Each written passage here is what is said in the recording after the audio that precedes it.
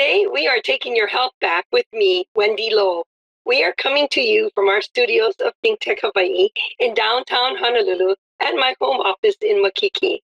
Today, Dr. Christopher K.M. from Hong Kong shall be touching upon your heart.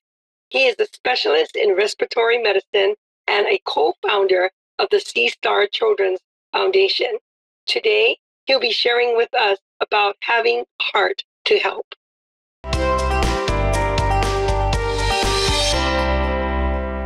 Aloha and welcome, Dr. Christopher K.M. Aloha, Wendy. Hi. Aloha. And, good morning to your audience from Hong Kong. Yes, and I understand you're in the morning and we're in the afternoon. We're 18 hours behind you, so you're ahead of us by a day and a half. So we'll get started. But before we do, Dr. Hui, can you just share a little bit about yourself? Yes, so I'm a specialist in respiratory medicine. I trained in the UK. I worked previously at the Royal Brompton Hospital and National Heart and Lung Institute for a number of years before I returned to Hong Kong. My area of interest is in looking after people's lung diseases, so things like asthma, something called COPD, chronic obstructive pulmonary disease, which is related to smoking. This all comes under the umbrella of a group of conditions called airways disease. We also look after people with lung cancer, and of course, in the last 3 years, something called COVID as well that you may have heard of. Yeah, and so now that you brought that up, so has the last couple of years with this COVID, has it increased the need for your services and your profession because of what people went through and experienced with their respiratory systems? Yes, Wendy. I think it's true to say that our health really is our biggest capital, and so it's very important to look after our lung health and our hearts as well, of course. And so really, I think there's been a greater awareness in these few years of doing some checkups or making sure that everything's okay, even if it's after having had a recent infection. So, just really quickly, a very layman style, could you just share with us how would we take care of our respiratory system? Well, I think we're all aware of the potentially harmful effects of air pollution, for example. We've known for a number of years now that smoking and secondhand smoke can cause different types of tumors, including certain lung cancers. And our information, our knowledge, the research about air pollution now is much more detailed, and has been the body of evidence has been growing in the last 10 to 20 years. We now know that people who are unfortunately living in parts of the world where they are exposed to air pollution for long periods of time, they will suffer in terms of their lung function. So what we can do is two groups of investigations. One group will broadly be based around imaging. We have things, methods of investigating, such as X-rays and CT scans now, so we can look into the lungs and see what the actual condition of your lungs is. But we can also do lung function tests, so we can objectively measure what the lungs are actually doing as a pair of bellows. So functionally looking at the physiology of the lung. I see. So would somebody like me, who I don't have any of those side effects or issues, or would I be able to come to my doctor's office and ask them, hey, can you just check where my lungs are or how great a shape my lungs are? Could I do that? Or do I have to wait until I have an actual issue pop up? My personal belief is I don't think you have to wait till you have symptoms to go and talk to your doctor. I think it's very reasonable to have a chat and to say, at this stage in my life, I want to know roughly how things are. So it's like we call it an MOT, so an annual check. And we just check in and say hello, and to see whether or not anything further needs doing. Very good. That's good advice, because a lot of times people wait until the doctor tells them what's going on. But I'm one that wants to work on prevention and preparedness. So that's why I was asking that. And I took it upon myself to ask you that because I have your audience.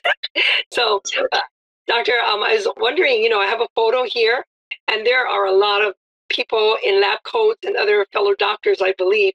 Are you responsible for all of these people? Yes, indirectly, I was fortunate to be working at the university in Hong Kong for a number of years, for almost 10 years, in fact. And during this period, we were involved in building out new hospitals and healthcare systems in not just in Hong Kong, but in the southern part of China. And this is a photo of my team, of one of the teams of the Department of Medicine at the University of Hong Kong in Shenzhen.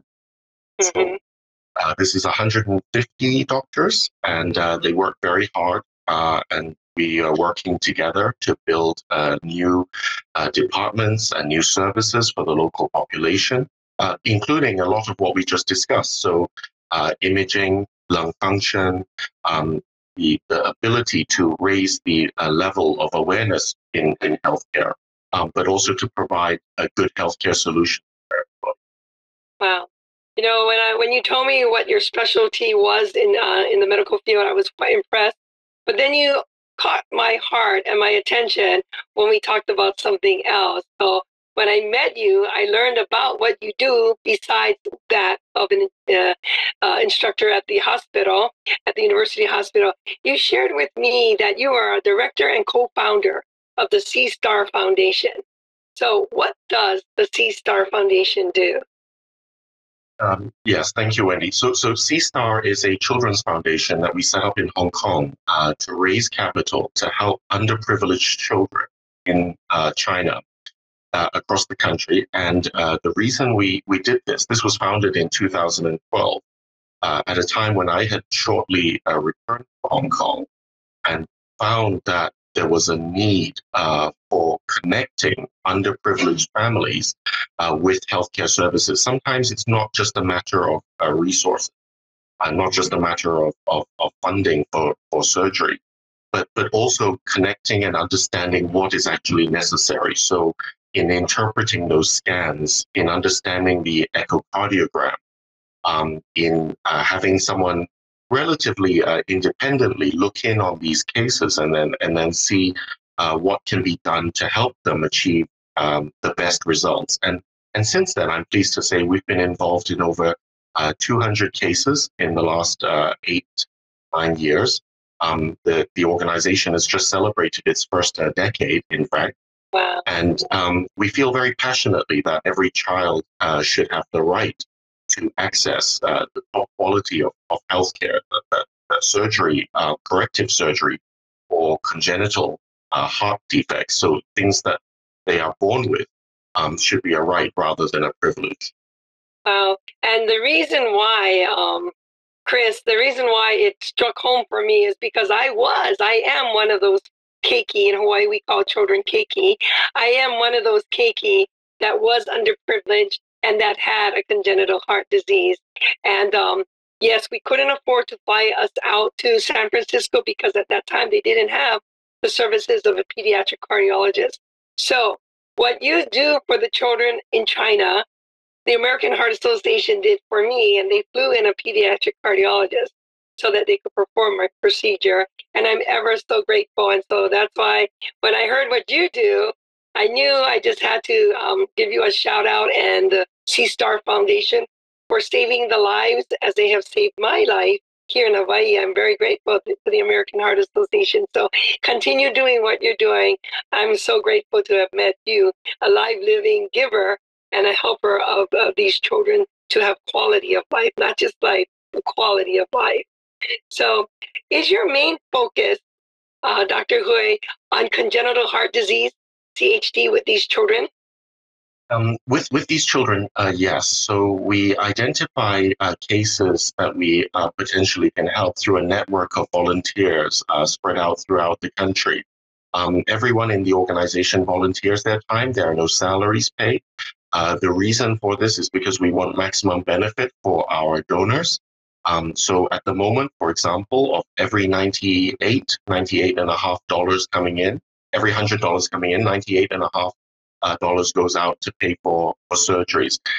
This is a slide of the lungs, in fact, but it illustrates the 3D modeling and the level of detail with the imaging that I was talking about before. Modern CT scanners are now so good that we can pick up minutest detail. It's a little bit like our televisions at home. You know, we've gone from having very small black and white TVs to now very, very big, very colorful, and very high resolution televisions in the last 20, 30 years. And with that, we have a very powerful tool. We can pick things up before they happen.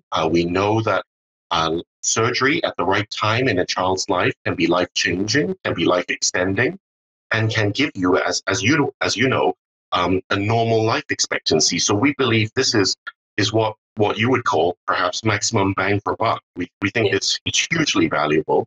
It changes the entire life outlook for a child who's affected. And unfortunately, these are conditions that the child and the family do not choose to have. They are born with it. It's very unfortunate. It's very distressing for young families, for young mothers and young fathers, and they are often in a position where they are unable necessarily to have all the knowledge and resources to help themselves. And so we do rely, as you said, on organizations such as the American Heart Association and others, including now our own, to connect all the dots, to make things happen, and to make things happen in the right way. Wow. I've also read that you take care of a lot of children that have the cleft palate and the cleft lips. Could you tell us about that, and what are the numbers like? So this was something that we found to be even more scalable. It's interesting to know the prevalence and the numbers. There was a study done in China in 2019 that looked at about 76, 77 million live births. And of those, there were in that period, over 4 years, I think it was, there were 201,000 cases of congenital heart disease. What we then found was the numbers for cleft palate, so where children are born with an incomplete palate and what used to be called a hair lip, can be surgically corrected, but the numbers were even greater by very many multiples. And so, again, cosmetically, these are injuries or birth defects, abnormalities that can affect speech, learning at an early age. It affects eating, even if you can imagine that sometimes an injury or an abnormality like this can affect the way that you swallow and eat. It affects the dentition, the teeth, the formation of early teeth. And so we decided to provide surgery for these children as well. And in doing so, we found it extremely scalable. The surgical costs in China are low. So the efficiency of providing these solutions is in the range of maybe a few thousand RMB or Hong Kong dollars, which is in the range of maybe even just a few hundred US dollars. So, so relative to the cost in other parts of the world, the provision of solutions is not actually as expensive as you might think. It's just being in the right place and being connected to the right people and the right surgeons and the right technical experts. Exactly, and not just medically, it's beneficial for these children, but even personality, and just being accepted by their peers because they look different. So you're giving them a whole new life, a whole new world by performing these procedures. And that's every child wants to be like the other child and perfect in appearance. So you're bringing them closer to that. So that's amazing, Dr. Hui. Every time I hear these stories, I'm like, wow, keep doing what you are doing. And I know if people out there can't join you in the field and they want to give and donate to C-Star Foundation, I know that they can go to your website and help to sponsor these procedures. And the more funding you all get, the more procedures we can do without having to hold back. So we'll just keep looking for those right donors to have that heart to help. Um, so on the next slide, I see an operating room. So walk us through what happens to these children. First of all, how do you find them? You find them, you process them, and then what happens after that? So we work with local partners, always at the community level. So we work with local clinics and local primary care doctors. So the local surgeries in the community, and the local doctors will refer to our either through our website or our connection of our network of volunteers. When they contact us, we set up a case file. There's a due diligence process, so we send somebody out to meet the family to understand what's happened, and then also to connect them to a local regional center. So in order to achieve the best outcomes, we aim to provide the best surgical outcomes in the world. This is done really at the major cardiac surgery centers across the country. Initially, going back many years ago, there was a thought, well, can we send some of these children abroad for surgery? Can we connect with other centers in Hong Kong and across our different network of friends? But in fact, what we found was that the solutions provided locally are really excellent. The only thing was that internally things were not, the dots were not always being connected up in a very fluid way.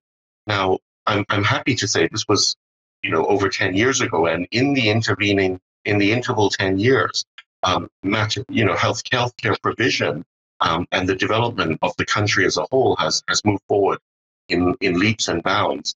And so now we find that more and more these connections, these pathways, are more and more established. So we have to do less and less of this work. And that's very heartening to see. So what we're effectively seeing is the progress and the stepping forward of a system to absorb the need and the surgery that these children need. Right. And exactly, you've resolved it in a very humane way, and I think more even cost effective. By having a procedure done nearer to the child's home, the family can be around, and during the recovery process, I think the after part is very critical to have family around and as much normalcy as possible. So by having them do the procedure in the locale, I think that's quite important. Same thing with me. Instead of having to ship the Hawaii children off to San Francisco, they could now do it here in Hawaii. So then I could recover faster because I'm in my own environment versus in a whole different world in the mainland or in some other part of the world. So it worked. You guys nailed it. And it didn't take you all that long to figure it out, to have such success. I'm so excited to one day go and visit and see what has been done thus far with these children. Do you follow up with these children as well? Yes, we do. You're absolutely right. So over a period of years, in fact, after surgery, we will drop in. Maybe sometimes it's a telephone consult. We'll just call up the family with their permission, of course, Yes. and just say hello. How are you? Is everything okay? And do you need anything else? Can we help you in any other way? And I think when you reach out to people in this way, I think inherently in some cultures, people are shy to reach out for help. They are afraid. Yeah, in their hearts, they are afraid, but they are also afraid to reach out. They're afraid to ask for help. And so sometimes holding out that olive branch, as the Bible teaches us, is something that we all have to do. You have to reach out and say, well, are you okay? And can we help? And if we have the knowledge to help, then I think it's what the French used to call a noblesse oblige. It's an obligation that we all have to look after one another. And I think in today's world, this is more and more necessary. This is something that we really all have to refocus on. Yes. And that to me would be the success of this program, is not just finding them and taking care of them, but the after. Because now what, right? And like you said, especially being Asian, they don't want to ask for help. That's the last thing they're going to do is ask for help. But when you reach out, plus you're already proven, you've already done so much for that child. he and her or she will feel a little bit more confident to ask for help because you've already given it to them. There's no strings attached. And so that is the key. And what you're doing for them, as well as for myself, is now you've given me the component to give back. And so you've created one more good. And I know that that's where your story comes from. So I won't share that part yet, but that is exactly, you've met the mission of your organization. So we have one more slide or one more X-ray. What is this X-ray? And just tell us what this X-ray tells us. So incidentally, I included this. This shows another side of my work on a day-to-day basis. This is actually what COVID and a viral pneumonia looks like on a CT scan. So remember, I was talking about imaging and how we can see inside the human body now. So aside from looking at the structure of the hearts of the heart and of the lungs, we can see the abnormalities. And here you're looking at yourself, oneself in mirror image. So the left is the right and the right is on the left. And you're looking at the two lungs in side by side.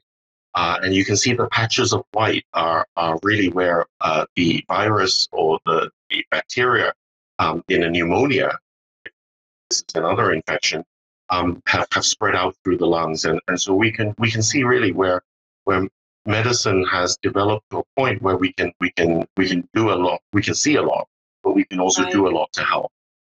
Wow.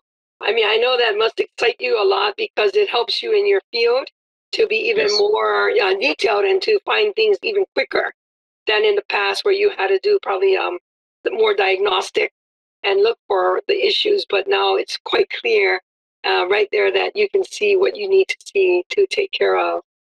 So getting back to the C-Star, I wanted to share with everyone, but I'm going to hold back and I want you to share with us why and how did you all come up with the name C-Star?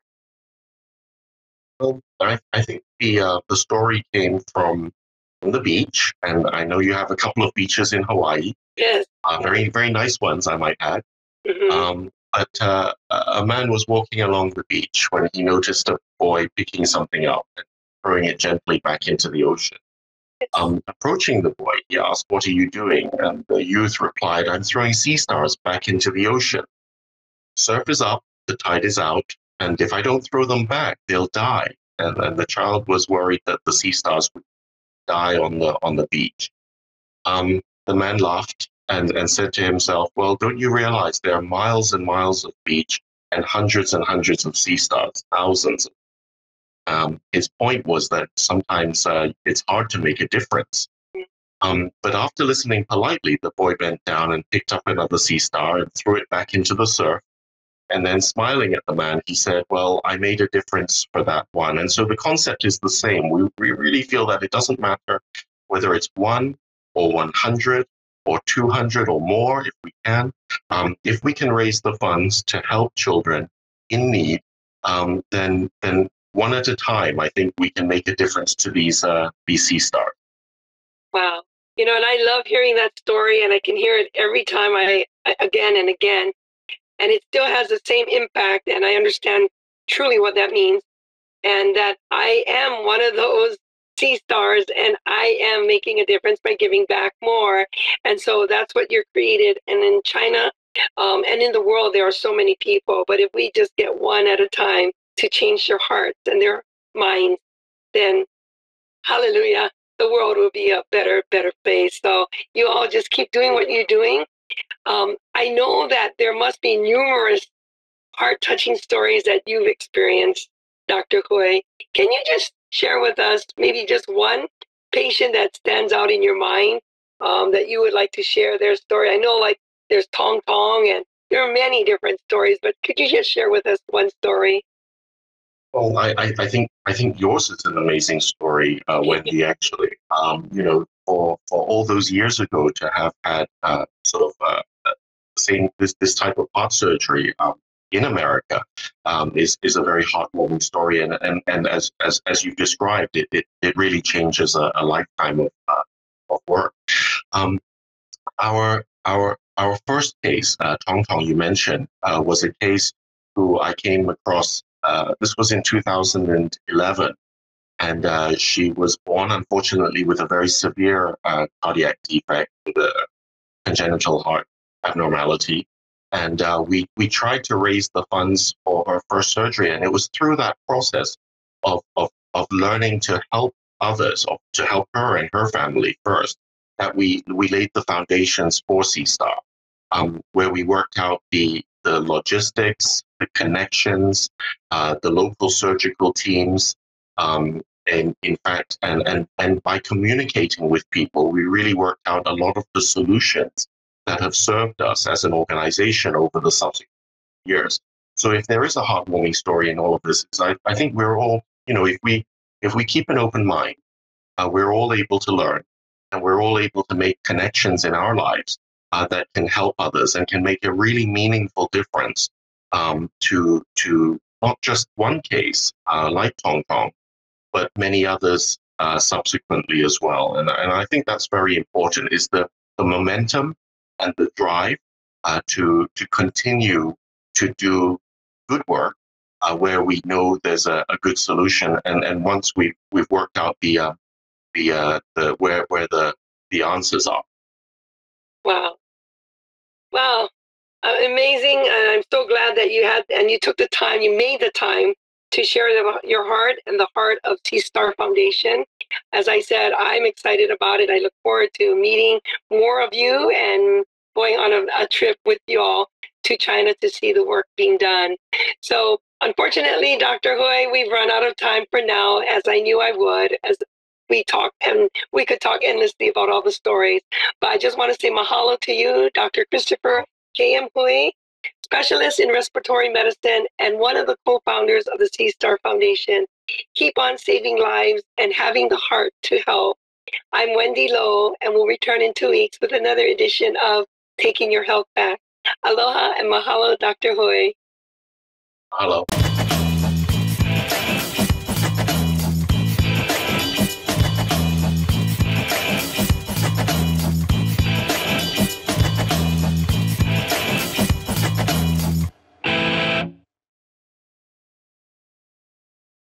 Thank you so much for watching Think Tech Hawaii.